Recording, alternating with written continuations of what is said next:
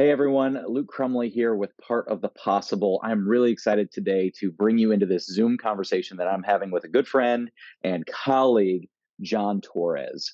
John is the executive director for the Maryland Farm Bureau, and he preceded me in my current role with Ohio Corn and Wheat Growers Association.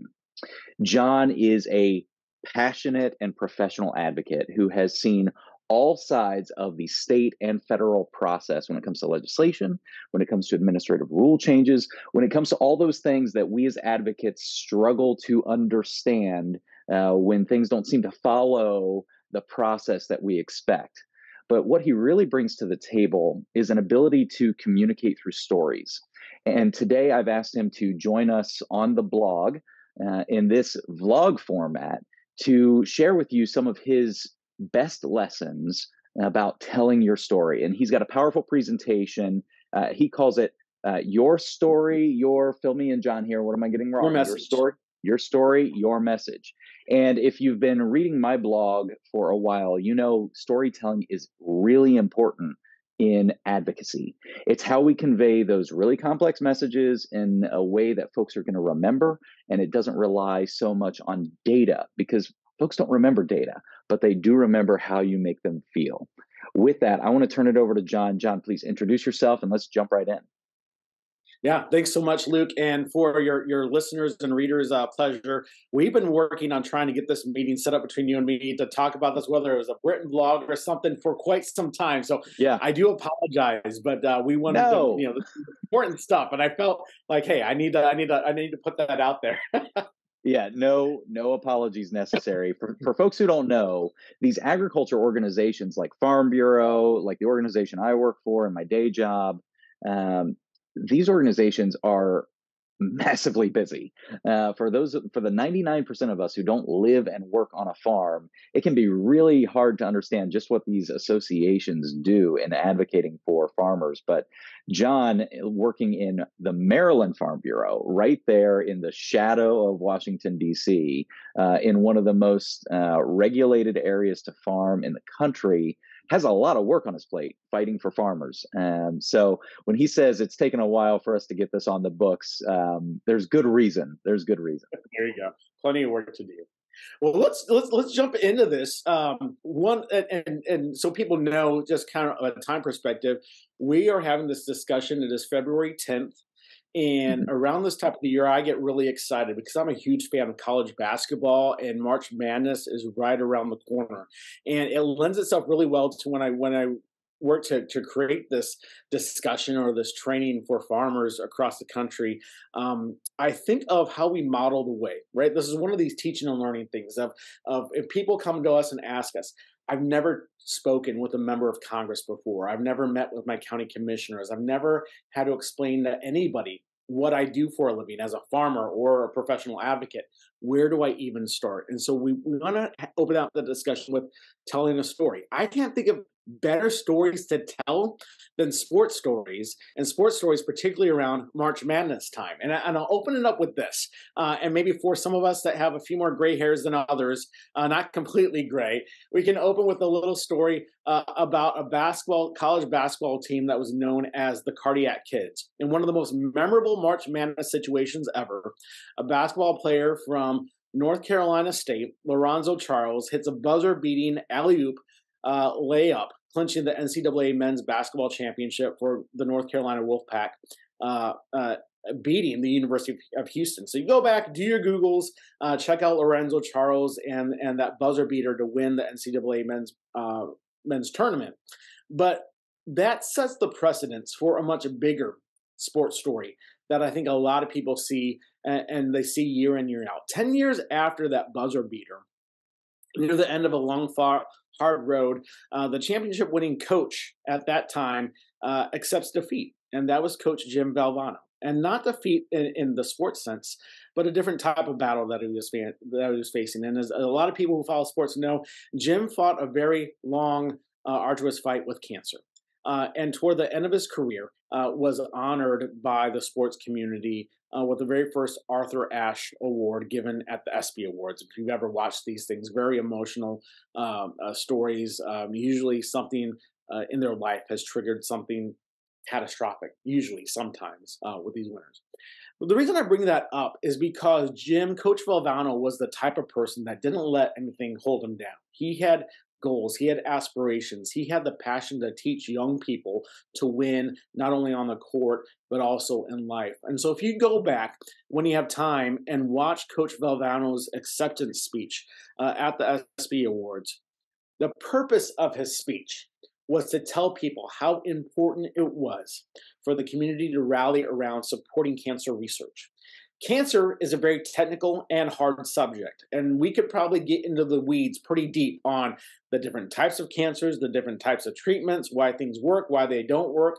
Almost all of us have known somebody that's been affected by cancer and understand those types of things. But we know when we get into the weeds of the details of a disease or anything in the medical field, eyes can glaze over pretty quickly. The same thing happens in agriculture and farming and natural resources. And Veterans Affairs and any Veterans other Affairs and Social Security and you well, name. when you talk about cancer, my personal connection is that my wife is the executive director for Susan G. Komen Columbus, that focuses on breast cancer research and support for survivors, and they're kind of on the forefront of having to advocate for a lot of these like really challenging topics, right? So I can't wait to hear where you go with this. This is great. Yeah.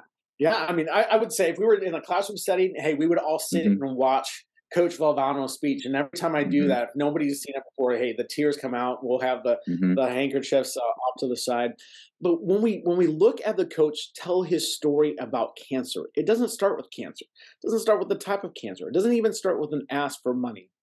It starts with him telling his story about when he was a young college coach. He was coaching the JV team, and as he explains it, back in the day, colleges had JV teams. Well, we only have those in high school these days. I don't think any college has a JV team, but he was a young coach, and he tells this story. I could have made the JV team at Otterbein. I can tell you that. Okay. I was at Ohio State, so I would have been on like the intramural squad, intramural team, that met at 3 a.m. at the old Larkins Hall. People remember that maze of a building. Well, what the coach talks about is all right, he's the JV coach at this college, and the kids that he's coaching are maybe 1 or 2 years younger than he is, and then he's this new big, and so he was thinking about how do I motivate these young men to do something great. They were losing in the first half of the game. They go in the locker room, and he was trying to think, what do I say?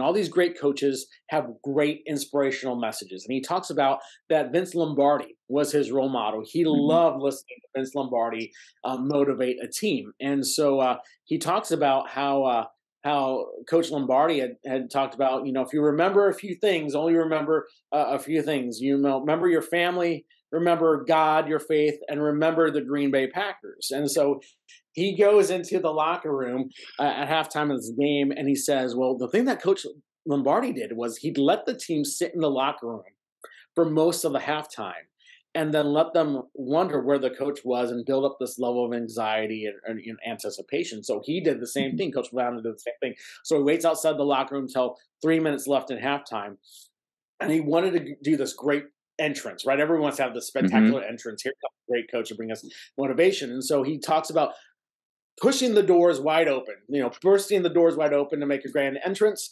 but the doors were locked, and he jammed his arm, and he's in pain, withering away, trying to do this great thing. And so he shakes it off, goes into the locker room, gives the great speech to the JV team, and tells them exactly what Vince Lombardi told his team. Hey, remember your faith, remember your family, and remember the Green Bay Packers. And he was not at the Green Bay Packers, obviously. And so he sets the stage for place where he is and character, who he is, about, let me tell you about my life and who I am. Get to know me as a person and some of the struggles or some of the highlights, funny points of my career, because at this point, he's known as a great basketball coach. He had, like a lot of great basketball coaches do, they sometimes don't always agree with their administration at the universities that they're at. There's some other things going on. So he had been through all that. But at this point in his career, and where he is with his battle of cancer, things have changed, right? They're looking at him as a great coach, and what is the legacy he's leaving behind. And something to add to the narrative of the story, as Coach Valvano is on stage giving his speech, his acceptance award speech, the backstory of it is that Coach Krzyzewski at Mhm. Duke was assigned to go pick up Coach Valvano from his home because he was in the middle of chemo treatments, and Coach Valvano was not doing well. And as the backstory goes, they pick him up on a private jet. Coach Valvano is violently ill on the plane, all the way Mm. up until the moment that they get him to a seat in the arena, in the theater where they're doing the ESPY Awards, and the man can barely move. And so if you watch Mm. the video, you can see that people are providing him assistance as he's going up the stage. He's only a few weeks away from losing the fight with cancer at this Mm. point. But when you see him on stage, when he starts telling that story about his coach JB coaching experience, everything changes. His posture changes, his voice changes. He comes. There's a sense of life to him that you would not expect somebody who is at the last stages of battling cancer would have. And so this energy comes out that he's sharing with the audience. And his point Mm. here is, I want you to feel as if you were in that locker room with me, watching these embarrassing things happening that I did to myself. That sets the stage for this great career. And in doing so, he starts talking about his personal goals and the goals that he shares with Mhm. others, and structures his speech in a very important way. Because here's something to think about: when we're telling a story, we've got to have a roadmap for people to follow, that beginning, that Mhm. middle, and end, and resolution. Mhm. And as you listen to it, the man is such a great extemporaneous speaker that unknowingly he is structuring the speech in a way that gives you this whole storyline so that you can follow, so that by the time you get to the resolution, and everybody knows that the resolution with Coach Valvano's cancer diagnosis is not a good one, but he doesn't make you feel sorry for him at the end. What he Mhm. does is he asks for a call to action. He talks about other challenges that the world is facing. And if we pull together, how do we solve those challenges? And by the Mhm. end of the speech, everybody is so motivated to say, yeah, I share his vision. I see how things can work out for somebody who's going through challenges. I want to be a part of his shared vision and give to, at what at that moment was created, the Jim Valvano, the Jimmy V Fund for Cancer Research that ESPN set up. And now we see it every fall at the start of the college basketball season is Jimmy V week. I think maybe it's in December, late November, early December, and you see that speech played over and over and over again, Mhm. so that people be reminded of the core mission. It wasn't the story of, "Hey, I'm losing my battle, feel sorry for me," or, "Hey, let me tell you about the technical aspects of the type of cancer I have and the type of research we need to do to fight it." It's, no, Mhm. we need to work together to fight this. Give something. I've given, now you Mhm. give, and let's rally around this and do some great things. And that story has built over the years since 1993. This whole message, and other Arthur Ashe Award recipients, having similar battles. The As I'm sitting idea, here thinking about storytelling, John, um, and I'm not as familiar with that story. I'm not a huge basketball fan. I'm a football fan, and I probably spend more time watching war movies than March Madness, right? But um, when you tell it, it's very clear that um, how he told the story uh, was that he didn't place himself necessarily in the role of hero of the story. Think about it. He led with his failure, and instead, by putting the call to action in there, he's building to this point where it allows the listener an opportunity to become the hero. Does that resonate with you?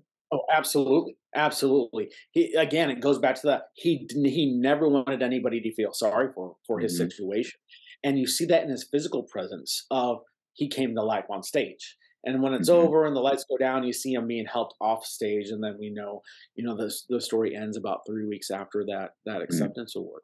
Well, When so we many when we times when we're fighting for the causes that we care about, we want to be the hero. We want to be the one who gets everything across the finish line, when in reality we're trying to do something else, right? We're trying to get someone else to assume that mantle. Oh, absolutely, absolutely, and it's that principle of, how do you get your audience to feel the feeling of the message as if you were in that locker room when all those things were Mm-hmm. happening to the coach. And so when we talk about a speech like that, and I'll bring up another one that you're probably very Mm-hmm. familiar with, I ask the questions. What did, and here's, I'm reading off my list of questions. What did you hear? So, Mm-hmm. and an ideal exercise, if you have seen a great speech, watch it multiple times and only focus on one question at a time, and then rewatch it and focus on the next question. But the questions I would ask you to pay attention to is, first, what did you hear? So maybe Mm-hmm. listen to the speech with your eyes closed or something like that in a dark room. Then what did you not hear? What was said Mm. and what was not said, equally as important Interesting. in the message that comes out. Next, what did you see? In the instance of Coach Valvano, how did his physical presence change on stage when Mm. he began telling his story? And so many times when you're in front, people get so nervous in public speaking. What do I do with my hands? Where do I do with my feet? What do I do?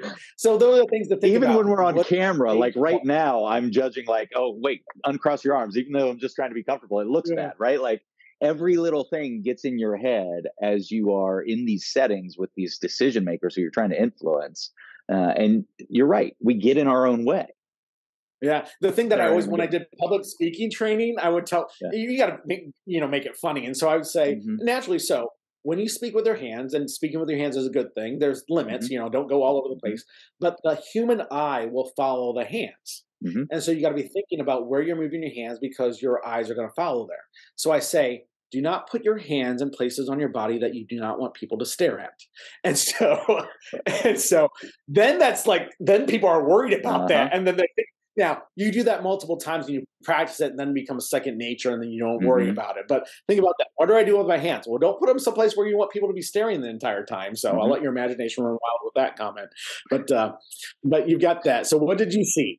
And then equally important, what did you not see? What were Mm-hmm. the distractions? We're so used to, we did another training that was called Death by PowerPoint. We see so many, my natural preference is to tell a story without the use of very many visual aids, specifically Same. not PowerPoint, unless you have to show and demonstrate something of a technical nature. Mm-hmm. Then, hey, bring out that PowerPoint, do something like that. But avoid that, or bring some sort of stationary visual aid if you need to. But keep it. I've got a simple. like a 4-hour training session that I do where I think I have 10 total slides. Yeah. So, you can convey a lot with very little, but folks oftentimes default to these like lists of things that they want to cover and they read it verbatim, and that's death by PowerPoint, right? That's Yeah. a problem. We did a training one time for women in agriculture, and Mm-hmm. at the beginning of the training, you said, "Come with a speech, no coaching, just deliver the Mm-hmm. speech without any coaching. Then we'll do it at the end." And the most effective one that I've seen that still sticks to me, I don't remember the young woman's name, but she was talking about women in agriculture, and her only visual aid that she had an antique photograph of her great grandmother, Oh on their wow. farm in the Midwest someplace. So think of Dust Bowl Yeah. era or whatever. And so we had this antique sepia tone, large photo of her great Mm. grandmother. And that was the single image that she wanted to leave you with. And then talking about her family's legacy of strong women in her family in farming and agriculture. And that's all she wanted you It's to know, is that fantastic. the story started with my great Mm-hmm. grandmother and their struggle homesteading back in Oklahoma or wherever it was, That's decades ago. perfect. You can keep it very simple. Then after what you hear and don't hear, what you see and don't see, how did you feel? What emotions came to the surface when you were actually listening to what was being said? Same thing. What did you not feel? And we'll get to that feeling part here in a little bit, but those are two very important senses that you want to make sure that you understand. And what do you feel like doing? And what do you not feel like doing? At the end of Coach Valvano's speech, you want to give your life savings to the Jimmy V Mm-hmm. Foundation for Cancer Research. Or maybe you're like, you've heard some pitch from somebody who's knocking door to door, or hey, the telephone rings from a number you don't recognize and they say, hey, your car warranty is expired. Would you like to renew? And you're like, how does that make you feel or not feel when you get a message like that? The And so 18th time they call that day, by the way. exactly. And so those are the things that you want to start examining. So I'll give you one other example of a speech, Luke, that I think you're Mm-hmm. probably familiar with. And we just commemorated this event. But in the 80s, the Space Shuttle Challenger that exploded, Mm-hmm. early flight going up. And immediately following the explosion, President Reagan, Ronald Reagan, was president of the United States at the time. As presidents often do, they've got a busy schedule, things are happening. So the president was out and about doing daily business, and his staff came to him and said, "Hey, the space shuttle exploded." And can only assume that he was watching it, but if he wasn't, who knows? Mm-hmm. But the discussion in the White House was, we need to address this. How do we address it? And so the president made a very strategic decision to say, at the time, and again, those with probably a few more gray hairs than others probably remember this. When we were in school, in elementary school, it was routine to watch the space shuttle take Mm-hmm. off. That was part of the daily curriculum, and so he knew that probably a large percentage of school children were watching the space shuttle and watched the explosion. And how do you address a very sensitive topic with children all over the country? Mm-hmm. Let alone that it's a very heavy topic for adults to begin with, and the people working at NASA, and all those types of. So he decided it was a national address in the evening, addressed the whole country, and what he talked about wasn't, again, the technical challenges of what went wrong. It was, America recognized that we have a lot of work to do in space or exploration. We want to get there before the Russians, the Chinese, whomever. We as a country recognize that when we take challenges and risks, sometimes some things go wrong. But those challenges aren't going to stop us. We're going to remember those brave individuals that were on the space shuttle, and we're going to continue to move forward in the name of advancement for what we're trying to do in this country. And leaves you with a very emotional thing. Hope-filled. Yeah. Hopeful. Yeah. You don't feel, you're not going to break down and cry because you feel sorry for Mm-hmm. what happened. You might be emotional because you felt re-inspired by, hey, let's stay the course on this thing. We've got a lot of good work that's going to come out of this, and the tragedies today will help advance us even further. And when he finishes with that poem, written by I think it was a World War I fighter pilot who wrote a poem just before his own death. The poem was quoted by Reagan at the very end of that speech.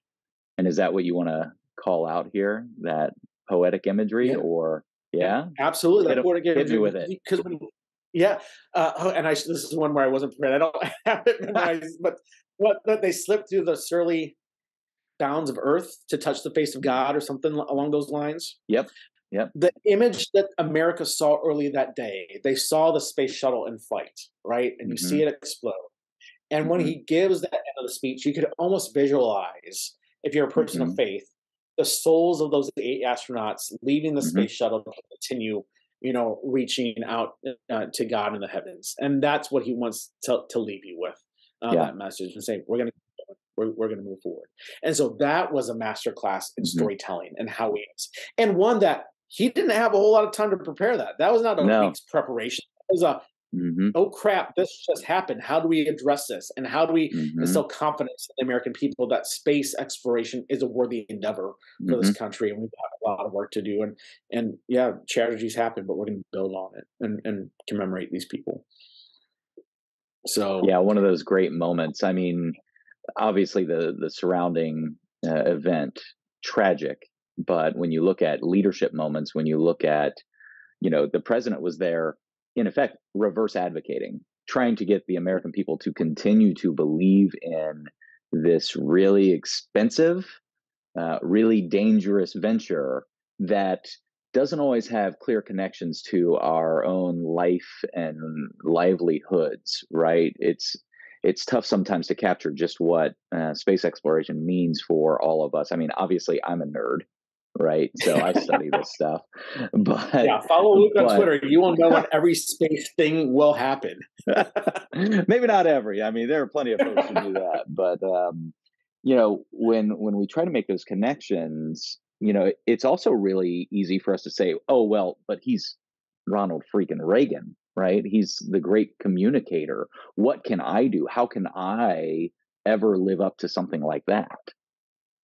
Yeah, I think that's an excellent point. You take an experienced basketball coach or president of the United States. They're great figures. They have practice of doing this all the time. I think the ultimate message is, all of us are storytellers. All of us have the Hmm. ability to tell a story. And if we don't know how, there are some really simple tools that all you Hmm. have to do is practice. And that's how you become a great storyteller, just like everything Hmm. else that people are great in life. They practice over time. And I have And a it feeling doesn't need you're to going to be give us those rocket science. tools. Yeah, we'll hit on a few of those tips here. So I think the most important thing is anyone can tell a story. Hmm. Now, we need to think about how to do it. I'll go back to some tragic high school experience in my life. My friends, we always had this saying that we would say if somebody would tell a story and somebody was really bad at storytelling, at the end of the long, painful story that was told, we would always respond with "great story," like in a very sarcastic way. The only Ours way was that always, that mean and then you found $5. there you go. So I always think about those tragic high school moments where my friends Hmm. great storied me, and I was like, yeah, that it was, I guess you had to have been there.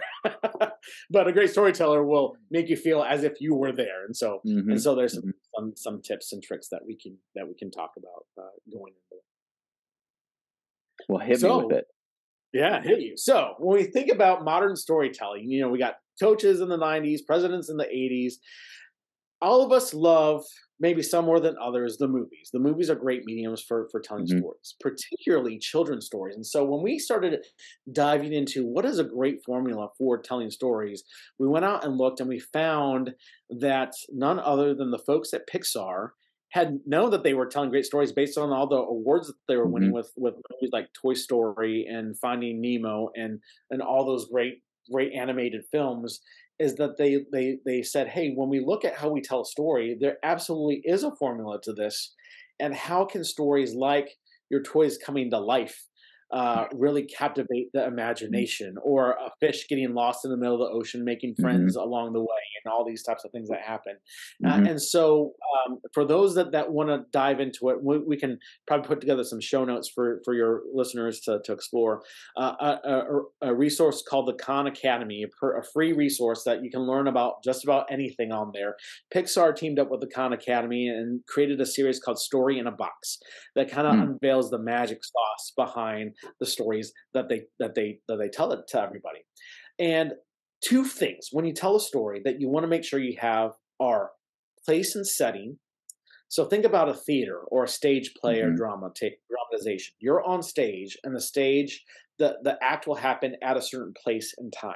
So what is the place and time, and establish that. And so you want your audience to know exactly where and when the story is happening, followed by your characters.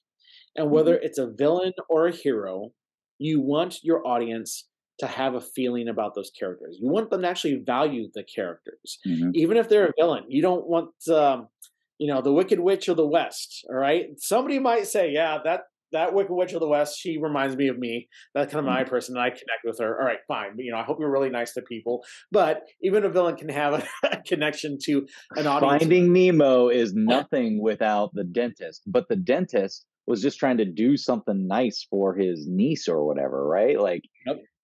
yeah, even the villain has this redeeming quality almost, so that you understand, and you can understand the motivation behind their actions. Yeah, absolutely. And so you think about the setting, the place and time, and the people or the characters, Hmm. right? And I guess in Toy Story, they're not people; they might be toys or whatever the They're personification people to is. my 4-year-old right now, so I Exactly, will. absolutely. Or the monsters in the closet from Hmm. Monsters Inc. or Hmm. something like that. And so once you have those two things, ideas concretely in place, the setting and the characters, then you can start building a story structure around that.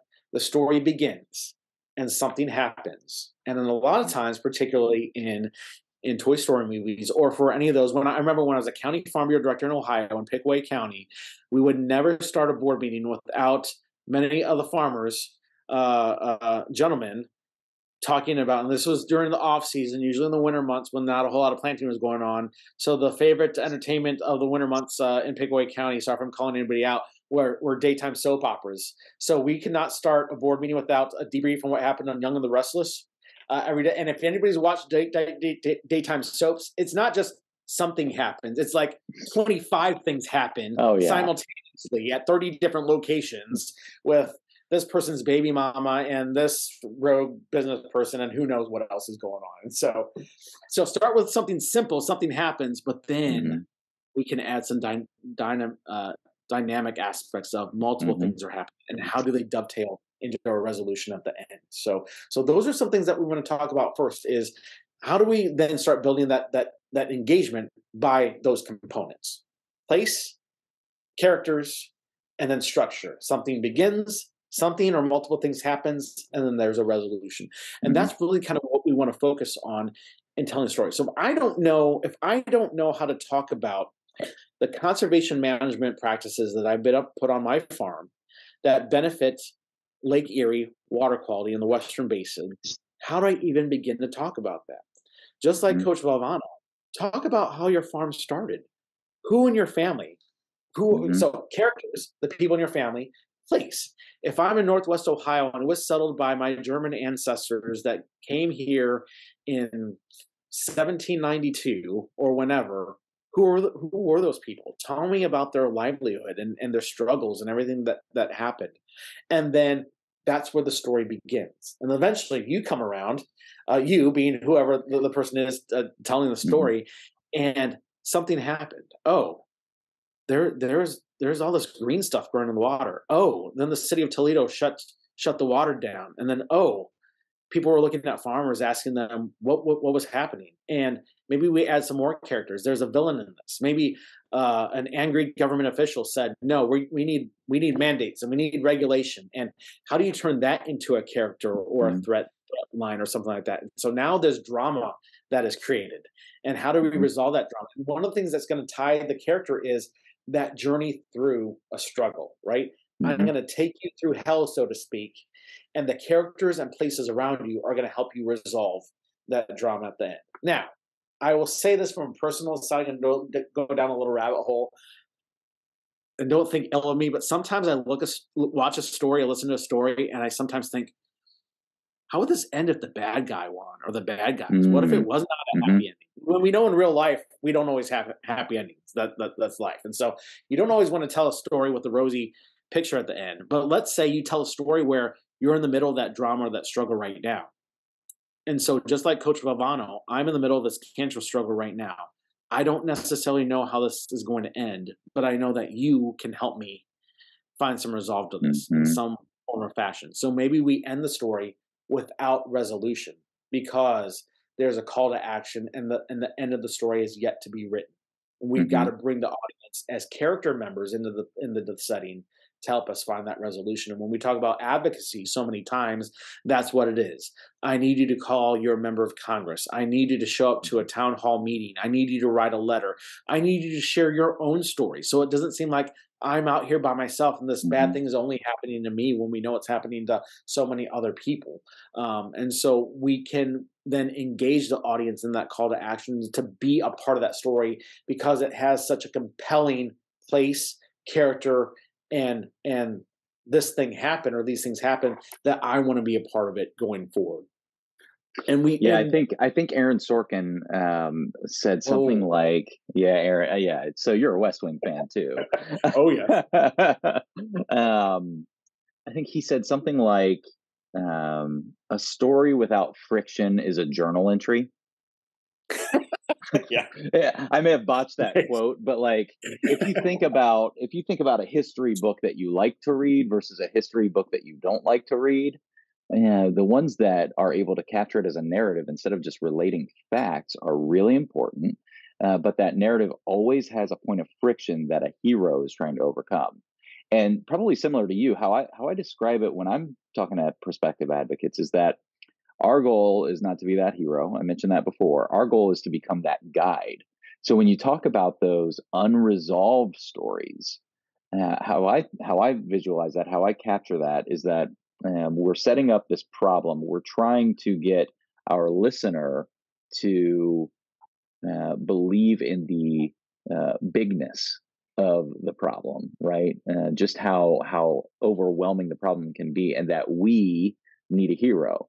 And it places that decision maker in that point of action where they can choose to become a hero, and then we take on the role of guide, trying to point them in the right direction of what action to take.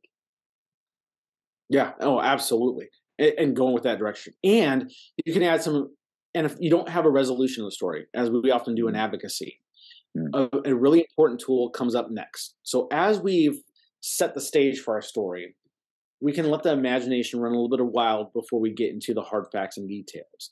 And what Pixar talks about and how they structure stories and how they make a story interesting is they ask one very simple question and they ask it over and over and over again. And that question is, what if? So mm, I've set the stage. Here's where I am, the place and time. Here are some introductory characters, some people, some toys, inanimate objects, whatever they may be. And once you have those there, what if I was approached by a government regulator with a cease and desist letter? What if I showed up to that meeting and just talked about what was going on? What if somebody joined me? What if? And go through those scenarios of, if I'm trying to advocate for something, let your imagination run wild of, mm, what if X? What if somebody did this? What if this other thing happened? Often in the world of public policy, we call those hypotheticals. And a mhm, lot of times government people don't like hypotheticals. But to create a story, you can create a set of hypotheticals that lead to multiple potential resolutions. And when we talk about challenging public policy issues, we know that we can't come to the table with just one solution because mhm, not everybody might agree with that solution. And so mhm. if we build in multiple what ifs or multiple hypotheticals with potential resolutions that we can, I'm going to use a dirty word here, compromise on, then Whoa, hey, hey, we got to censor that out. Whoa, hey, four-letter word there. there you go. Then maybe we give the audience a chance to then embed themselves into the story to say that what if Mhm, could be something that I could do or help with, mhm, or could be an idea that I could help advance forward. And so when you start thinking about your story and what you're going to say is my place and setting, place and time setting, people, and then the what ifs. And then the what ifs are going to lead us to what's at stake. If I mhm. don't find a resolution to this challenge, what will happen? What will the world look like? Think of it as I always get this wrong. A Christmas Carol. What is it? The ghosts of Christmas past, present, and future. Uh, Mhm. they tell him, hey, if you made this decision, this is how the Christmas of the future will look and be without you, or whatnot. Mhm. So what's at stake of if the what ifs are not resolved, or if they are resolved, the what ifs should ask us to look at three different aspects of potential resolutions, whether they might be good resolutions, bad, or indifferent, of what's at stake physically in the physical world in which the story takes place. What will happen?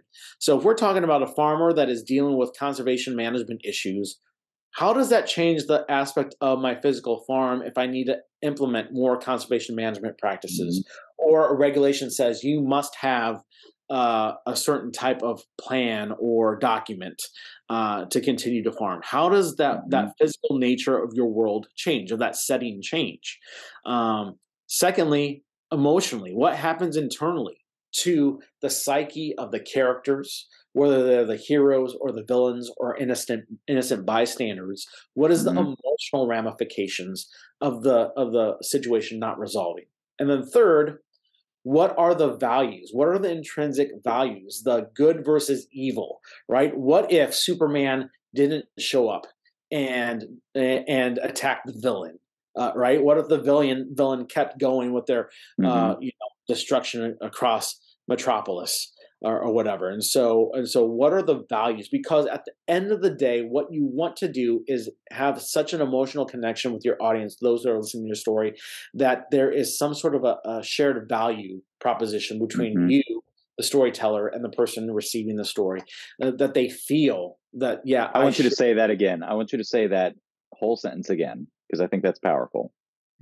Yeah, what is when you tell your story, you need your audience to have a shared value proposition with you and them, so that they say, yes, I feel the same thing that Mhm. you feel. I value the same thing that I value, that your resolution is on the side of good, not on the What you're side of. talking about there is common ground.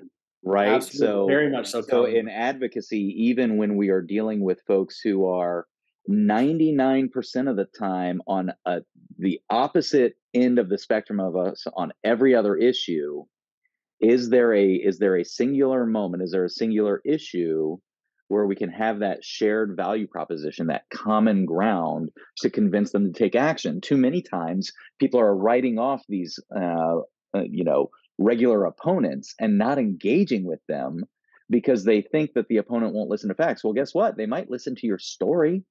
They might Well, buy into what you are experiencing.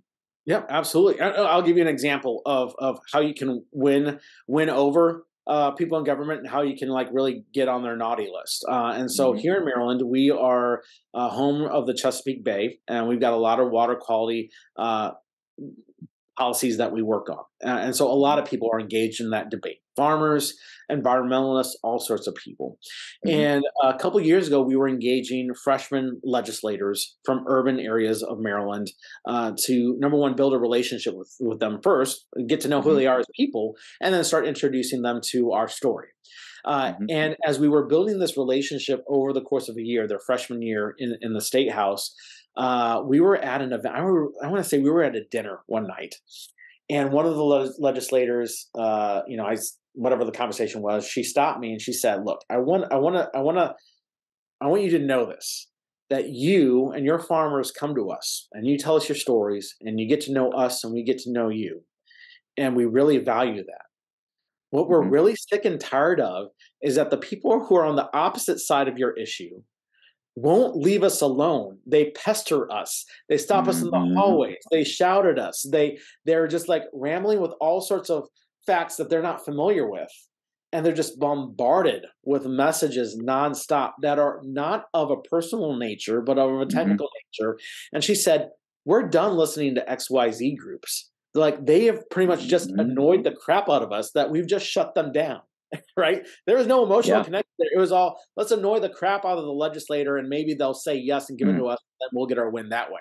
That's not how you, I mean, think of your kids. I don't have kids, but think of your kids. If you have kids at Mhm. home that are like, "Dad, dad, dad, dad," and won't stop and say, "Eventually he'll give in and let me have what I want," right? You know, the kids can wear you down like that. That is the wrong way to advocate for public policy at the state house. Mhm.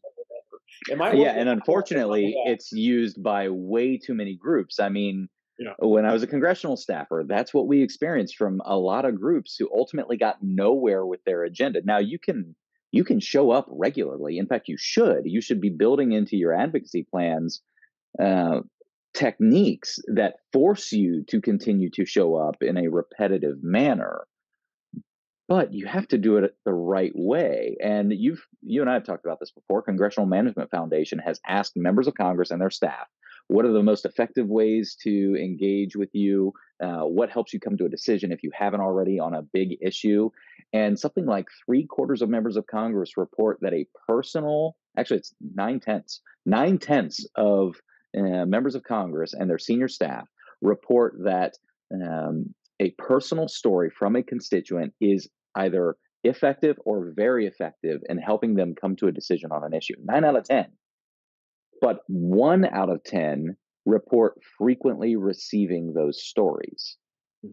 So we see from these folks that we're trying to influence, they're saying, this is what I need, but this is what you're giving me. To your point, instead, advocacy groups are pushing activists out there to do things like follow Kristen Sinema into the restroom, which, how effective is that for your cause? Or to throw cans of soup onto Van Gogh paintings. Uh, and instead, of course, those are extremes. Most of the examples are folks just battering the door with stat after stat They're after just being stat, trying to annoying. wear people down, right? When instead, if you can find that shared value proposition, to go back to what you were originally saying, find that shared value proposition, you can start to add value to each other. And I've seen the same thing happen on issue after issue after issue, where when we change from that mindset of we have to win to we have to win the person, you almost always start to advance toward having that person become a champion on your cause. Yeah, absolutely. I'm gonna give you another extreme example, and these are examples that nobody should ever do, but they make for great training fodder. We were working on an issue last year that is one of these perennial issues. I won't get into it because we could go down a rabbit hole pretty quickly. That our organization was on the anti side of the bill passing, and the opposition wanted to have it pass, and the opposition got really heated about it because it looked like it wasn't going to go their way, and the Hmm. bill was being debated in committee in the state house. Well, it got to the point where the opposition recognized it really wasn't going to go their way, and so somebody on their team, if you want to call them that, uh, called a death threat to the chairman of the committee. Oh my gosh. And we're Oh, like, okay, that's never a good move. Number one, it's illegal, so don't do that. yeah. And Oof. then, but the committee chairman handled it with grace. Obviously, if Mhm. you're think and one of the reasons besides it not being legal to do that, think about how you would feel if somebody threatened your life or the life of your family members. That's not a good Mhm. feeling. That's not Are you something going you to come to their help? yeah, Eh. exactly. Not something you want to do. The chairman handled it with grace. At the next committee hearing, he let the committee room know, "Hey, I received a death threat over this issue, Mhm. and if this group or these people thought that that would be an effective way to advance their cause, they're wrong." And he said, "We're going to table the motion on this bill." And it went back into the door. Mm. And he said, "For the very reason that somebody decided to go to this extreme step, your the result this is going to resolve with you're not going to get your way now, and you Mm. lost your chance." And so we were And able to and separate from folks the yeah. folks probably take for granted the amount of influence individual elected officials have in those moments. Depending on how the legislature is constituted in your state, there's a big difference between the U.S. House and the U.S. Senate. Individual members of the Senate have a lot more ability to take action like that. But even in the House, that committee structure, those committee chairs, they set the agenda, Absolutely. and you go over that line, you're done. Your issue is done. So I've never understood why folks choose that when, as you've shown here today, there's a proven way to win people to your side. Yeah. There's a proven way to move them from um, antagonistic or ambivalent on your issue to becoming a champion. And it's all in how you share your story and you make them a part of it. Yeah, and one of the things I like to show every time we go to Capitol Hill in Washington D.C. Mhm. When Congress is in session, is you will almost always see this particular group of people. You will see protesters, and hey, I love the First Amendment, right? Mhm. Associations Mhm. engage First Amendment, but protesters, particularly in D.C., when you see people picketing with signs and things of that nature, are often protesting because they are no longer invited inside of the buildings. And I said, and I say, people ask, well, what are those people doing? Why are they protesting? What's going on? Why are they so angry? Mm. I said, you need to understand one thing about the angry protesters that you see outside of Congress. They've lost their invitation inside of the halls of Congress. Mhm. They are outside Mhm. because they are no longer invited to the table because they've abused their privilege, their First Mhm. Amendment privilege. And once you abuse that privilege, you're relegated to the street corner holding signs and screaming at tourist eighth graders on their school trip. They have no idea what you're talking about. Yeah, uh, you still have the right to redress grievances to the yeah, government, yeah, but you're going to do it by letter. absolutely. Yeah, you it's not know, going to be in it's person anymore. Yeah, you're done. And oh so, man. so when I take volunteers inside of the state house or inside Congress, and before we have that sit down meeting with the legislative director or with the member themselves, I said, remember, the biggest goal here is to get an invitation to come back. We will tell Mm. our stories, talk about what we're here to talk about. Often you have 10, 15 minutes. But the goal is to have at the end of the meeting say, I have the LD or the chief of staff or the member say, I would love to follow up with you on that. I'm out of Mhm. time, but let's connect again. Here's my phone number. Here's my email address. That's your invitation to come back and continue that storytelling and continue that relationship. If you Oh got man, the that's so if you delicious because I literally just spent a day training aspiring advocates and talking about the same thing and how do we define a win? And they started off fully believing that a win was getting someone to vote a specific way on a bill. And I had to remind them that you never get there on the first conversation. Unless they're already there on that issue, that's not your win. Your win is have you, over the course of your meeting with them, established credibility and established an invitation to reconnect. And absolutely the longer folks are in this work as a volunteer advocate or as a professional lobbyist like you and I, the the more we understand that, the more we're able to set our political preferences aside, the more we're able to ignore those 99% of the things we disagree on and realize that a simple win is, hey, they enjoyed talking to us and want to trust us for information in the future. Yeah, and I've seen it. It's only happened to me once early on when I started working for Farm Bureau in Ohio. It was a Farm Bill year. We had a freshman member of the Ohio delegation who was put on the ag committee in the House of Representatives, no ag background. So, he had done a tour of the district, and we were part of the tour, and we toured him around to farms, and we had a county president who really tried to win him over during a Hmm. Farm Bill year as a freshman legislator. And so she built this relationship, and when it came time for the committee, as we're in the process now, for the ag committee to start having field hearings and invite expert witnesses to testify on specific Hmm. parts of the farm bill, she got a phone call. She said, Oh, the that's congressman was awesome. like, "Hey, you talked about this issue. This is in my Yeah. subcommittee. I need you to help me with this." You build that Yeah. relationship, and you find yourself in the hot seat at a congressional Hmm. hearing, telling your story to Hmm. an entire subcommittee or committee, because you created that relationship that's opened that Well, door for that hold on. opportunity. Let's dispel this a little bit because when people think of congressional hearings, they think of people being hauled before the committees in these like contentious 11-hour trial type settings. But that's not what you're talking about here, right? That No, doesn't no. happen to an average advocate. When committees invite an advocate on a complex issue to come before them, it's not that they're trying to run roughshod over them. What are they trying to do, John? They're trying to bring the real story of a real American that has a problem that the legislation can affect somehow, Mm-hmm. whether positively or negatively. Because it's no longer take my word for it, I'm a member of Congress. Let me bring a real American to the table, tell you Mm-hmm. how this is happening. And you're right. You're when you're invited by a phone call or an email versus invited through a subpoena. There's a difference. You can kind of tell how those two different things are going to run.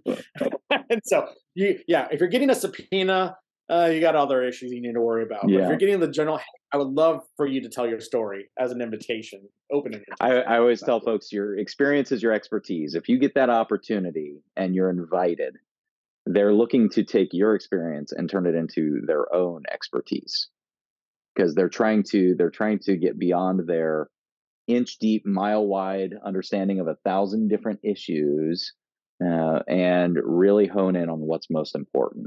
And John, I know we are coming up close to the time here that we need to cut off for both of our schedules, but I wanted to ask you before we wrap up. You've laid out good examples of really strong storytellers. You've given us the formula from Pixar, and you've shared some of your own experiences of what works and what doesn't work. If you had one thing, just one, that someone who listens to this and watches it on YouTube or reads the transcript, just one thing that you want them to remember, what would it be? Yeah. Remember how your story makes your audience feel and share the feeling.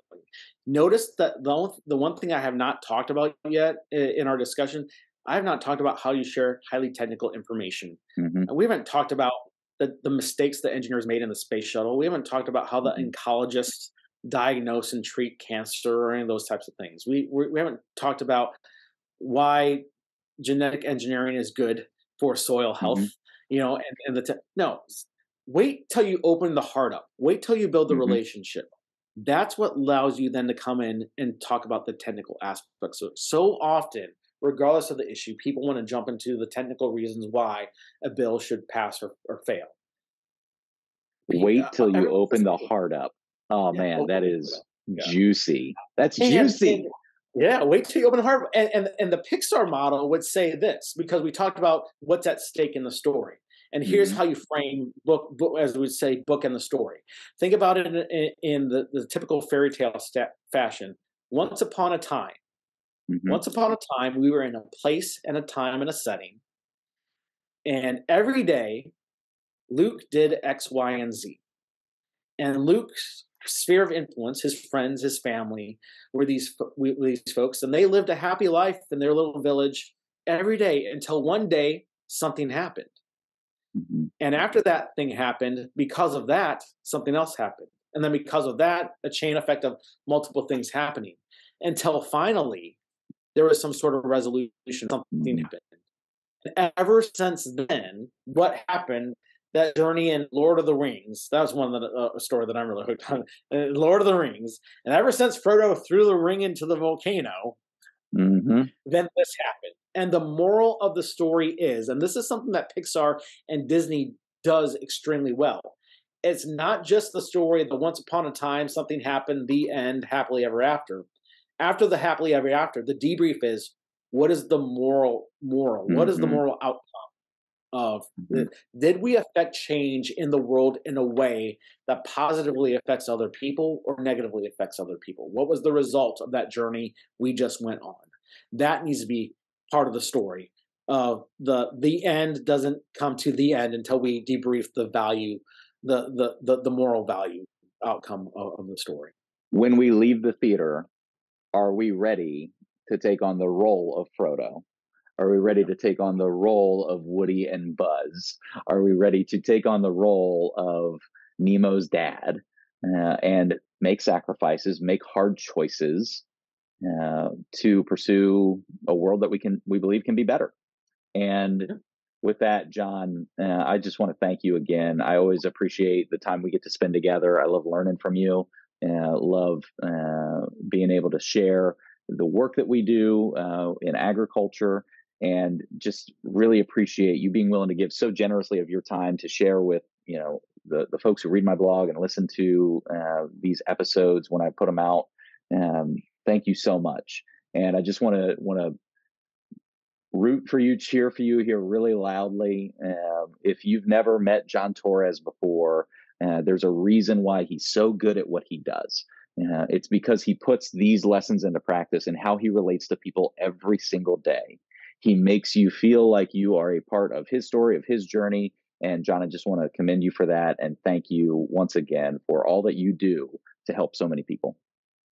Thank you so much, Luke, and same to you. Great work there back in my state of Ohio. So keep up great work as well. Thanks, brother.